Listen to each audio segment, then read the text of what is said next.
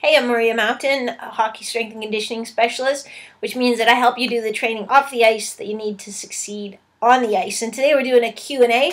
We're going to talk about those camps you go to, the training camps or the selection camps where they just, burn you out so bad. Talking about goalies, they burn you out with their on-ice training, and then they expect you to stop pucks, and we'll talk about that. We'll talk also a little bit about creatine. So let's get started, and we'll talk about getting burned at a camp.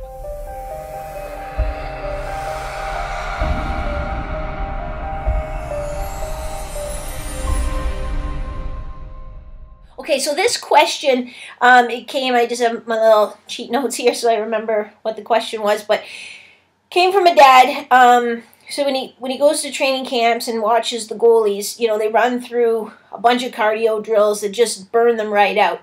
You can see the exact question, how it was asked on the blog post by clicking the link below. But basically he's saying, they fatigue them so bad and then they expect them to stop the pucks, and that seems to go against a lot of the training principles that I preach about, when you're working on speed and explosiveness, it needs to be quality. So I think I have an answer for this, and there might be some coaches who want to chime in and leave a comment below, but really what they're doing is they have such a limited time to make a selection. So they want to see, number one, in the stamina drills, and I do the same thing sometimes too when I'm working with a team, hey, who's going to go for it? Who's going to sit back and be happy to be in the middle of the pack, and who's going to go for it and go hard every time? So it tells you something about the player.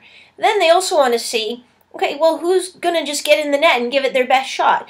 The fitter you are, you will be able to recover better. You will perform better even when you're fatigued, and that's a lot of what the training that we do focuses on. So we do stamina training in our off-ice training.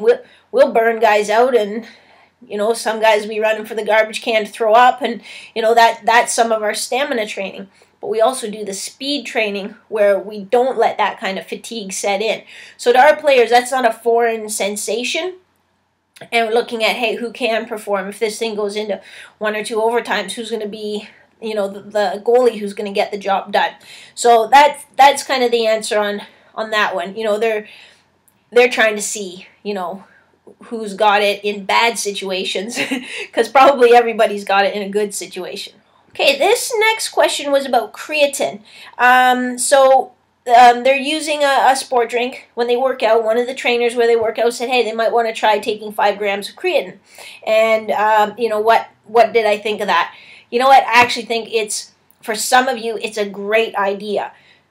For those of you who aren't doing like an actual hockey off-ice training program consistently the way your trainers laid it out for you, or the way I've laid it out for you if you're following one of the hockey training pro programs. If you're not following that to the T, if you're not, off-season training 4 to 5 days a week, 6 days a week, in the season, getting in a couple lifts during the week, keeping up with your speed training, then this is a waste of money.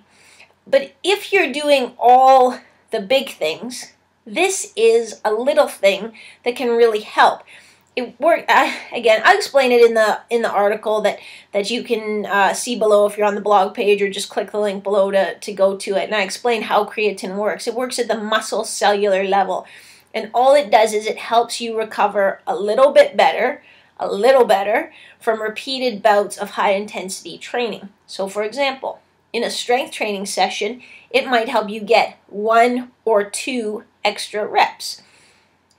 Not a big deal in one workout, but if you're working very, very hard over the course of an off season, getting that 1 or 2 extra reps will have a cumulative benefit. It will be small, maybe 1%, but for some of you, that 1% is going to make the difference. It is probably the most researched supplement there is out there. It's been used for probably in excess of 20 years.